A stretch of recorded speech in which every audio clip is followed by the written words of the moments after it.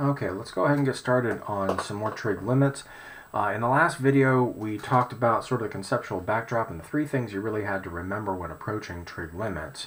I won't belabor that point since I ran through them a couple times in the last video, and you can just consult that video again. But I do want to go through several examples so that we can sort of get a grasp as to how this all works. Okay.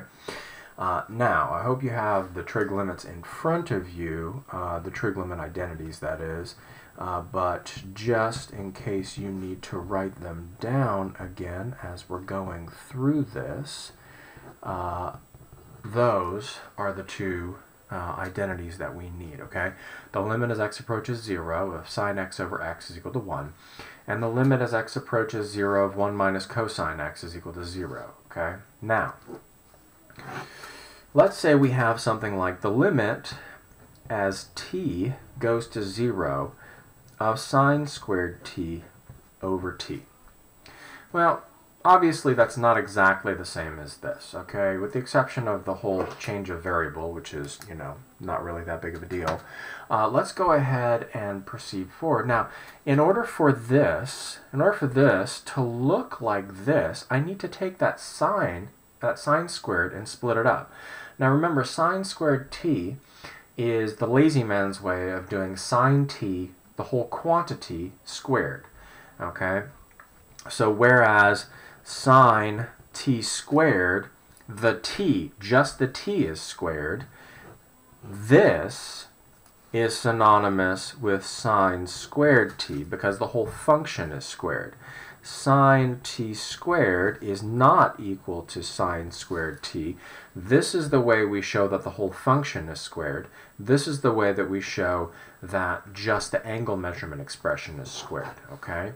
So if we want to take this and we want to change the form, and we do the limit as t approaches 0 of sine t over t, and like I said in the last video, we can go ahead and pull that apart into its constituent factors, okay? Now I have it. And of course, if I wanted to belabor the point of limit laws, I could go ahead and write this as two separate limits that are multiplied together, because the limit of a product is equal to the product of those limits. I don't have to do that, but as long as you know that this is this, you can kind of skip that step and sort of do it in your head. I mean, it's sort of not really a full step, it's kind of a half step anyway. Now this right here is of course by identity equal to 1. This right here is equal to 0 when I plug in, because you're capable of evaluating that one just by plugging in, and therefore that limit is 0. Okay? So not too hard in terms of an example to run through.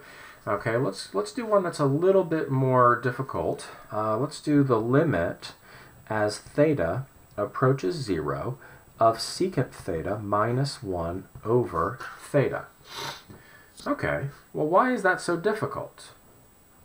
Well, because our identities have to do with sine and cosine and not with secant. But if you remember how we used to change the form back when we were doing trig IDs, anytime you saw a difference like this when you had a reciprocal trig function, your first instinct should be, well, let's go ahead and see what happens when I multiply by its reciprocal. And if I multiply by its reciprocal, when I distribute the cosine to the secant, their reciprocals, they make 1. When I distribute it to the negative 1, I get minus cosine theta over theta. Now I don't want to forget this cosine theta, but I'm going to go ahead and I'm not going to combine the denominator here with this expression, because I recognize the fact that that factor right there, with the exception of the fact that it's in terms of theta instead of x, is one of my identities, right? Okay, now I know that the limit as theta approaches 0 of this bad boy is 0. And I know as theta approaches 0, that's 1 over 1, or 1. But of course, the 1 right here is overpowered by the factor which gives us a 0. So the limit of that particular expression is also 0. Okay? Now, I'm going to try to get through a couple of these before we sort of start, getting up in time and whatnot. Let's go ahead and do, and this one's rather straightforward. I'm not going to get to the nasty ones here until just a second. Okay, now we've already seen one where we had a sign in the denominator, right? And when we pulled it apart, we could actually supply the variable in the numerator, and it didn't matter the fact that it was sine ax over ax or ax over sine ax, because it was simply the reciprocal of the identity, and the reciprocal of 1 is simply 1, okay? But I want to do the same thing here that I did with that kind of nasty one with tangent and sine in the last video. I know that 1 minus cosine is part of one of my limit identities, and I know that sine theta is a part of a different one. So that should be the key, that should be the indication that I need to pull these apart into separate factors, okay? And in doing that, I open up this denominator where I can supply a theta. Now, of course, I can't just put thetas in there willy-nilly, because otherwise I've changed the value. But I know I can do that because I'm going to be supplying a theta in this numerator over here as well. And so I've multiplied by theta over theta. And notice that theta is not equal to 0. Theta is approaching 0, so this is a perfectly legitimate move. And I see the fact that this factor is my second identity, and it goes to 0. This factor is my first identity, it goes to 1. And oh my gosh, for the third time in a row, we have a limit that's equal to 1. That's equal to 0, okay? Alrighty, let's go ahead and move on to ones that are probably a little bit more fun. Of course, you guys remember my definition of fun. Oh, I remember Roe used to groan every time I said that. Okay. Now, how do I change the form of this one? Well, the answer is I don't want to change the form of this one. Why don't I want to change the form of this one?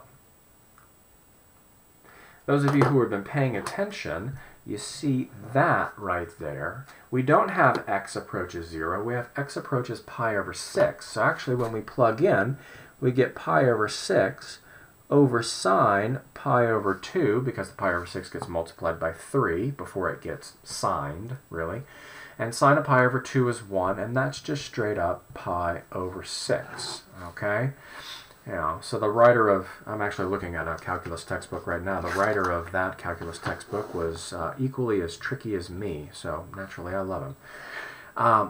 And we go over problems like that every once in a while, and they'll likely be sprinkled throughout the homework in the Stewart book as well, simply to underscore the fact that we need to remember that it's not the expression itself that creates the identity. It's the fact that it's that expression as x approaches a particular value, and the two identities that we have been given are the particular value of x approaching 0. So if it does not approach 0, we do not use the identity. We actually go ahead and try and plug it in, or if that doesn't work, try to change the form in another way besides trying to morph it into the identities. Or there's actually exceptions to that rule, but we'll get to those here in just a second, okay? Now, let's go ahead and let's look at the limit as x approaches 0 of sine 2x sine 3x over x squared, okay? Sorry, that's a horrible 2. Let's try and remedy that. That's a little bit better. Okay, so what we're going to do here, well, we see the fact that I have a sine 2x and a sine 3x. I have two factors in the numerator that are sine functions. And I have two factors in the denominator that are x's. So notice the fact that I can't apply the identity until such time as it actually looks like sine of ax over ax, right? I need it, and it doesn't matter what the coefficient is, like I said before, as long as it matches in the numerator and denominator, that is equal to 1 according to my identity, okay? Now what I need to do here is I need to go ahead and pull that apart into sine 2x over x and sine 3x over x. And once I've done that, it ought to be fairly clear what I'm going to do, okay? I'm going to take and I'm going to provide the 2 here, and I'm going to provide the 3 here. But if that's all I do, I have changed the value of this limit because I functionally divided by 6. The only way to divide by 6 and not have it change the value is to also multiply by 6. And I know that this factor right here is 1, and this factor right here is 1, so it's 6 times 1 times 1. That limit is 6. Okay? Now that is a couple of examples, and let's go ahead and do one more before we get to ones that are particularly nasty. And of course I show you the nasty ones simply because if you understand the nasty ones, even if you can't do them by yourself, you should be able to, if you can follow the logic, that means that you understand the material at a higher level, okay? And actually, since we're sort of getting on in minutes, I may make the really nasty ones into a separate video, and you can sort of watch it at your leisure if you want to. Won't be absolutely necessary to do that. But here, we obviously have tangent of 4x and secant, tangent of 4t and secant of t. Let's go ahead and change the form. Now I know that in order to get it into the form that I need it in, I'm going to need to change it in terms of sine and cosine, okay? Now, that means that I have the limit as t approaches 0 of sine 4t over cosine of 4t times cosine of t over t, okay? Does that make sense? Okay, because all I did was take the secant t, and you can shove the secant t up in the numerator and change it into cosine because it's just a simple reciprocal, right? Now, of course, anytime you have, you know, a, b over c, you can go ahead and pull a out, or you could pull b out as well.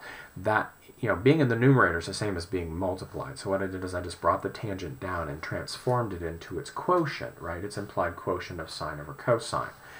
Now, what I want to do is I want to change the order of this just a little bit, and I can do that because multiplication is commutative, meaning that I can do it in any order.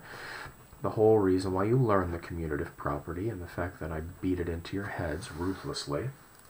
Now, from here, I recognize the fact that this factor is not going to be a problem at all. Because once I plug in 0 into both of these, they're both going to be cosine of 0, and it's going to be 1 over 1. What I need to do is I need to change the form of this one right here by providing the 4 in the denominator, but of course, lest I change the value, I need to multiply by 4 as well. And therefore I get 4 times 1 times 1. That limit is 4. Okay? Now, having run through a couple of these examples, I hope that's helpful. I'll go ahead and do a couple of rather nasty ones, like I said, in the next video, and then we'll have, you know, that'll sort of be the finale to trig limits and fun with that math. So, hope that helps, guys.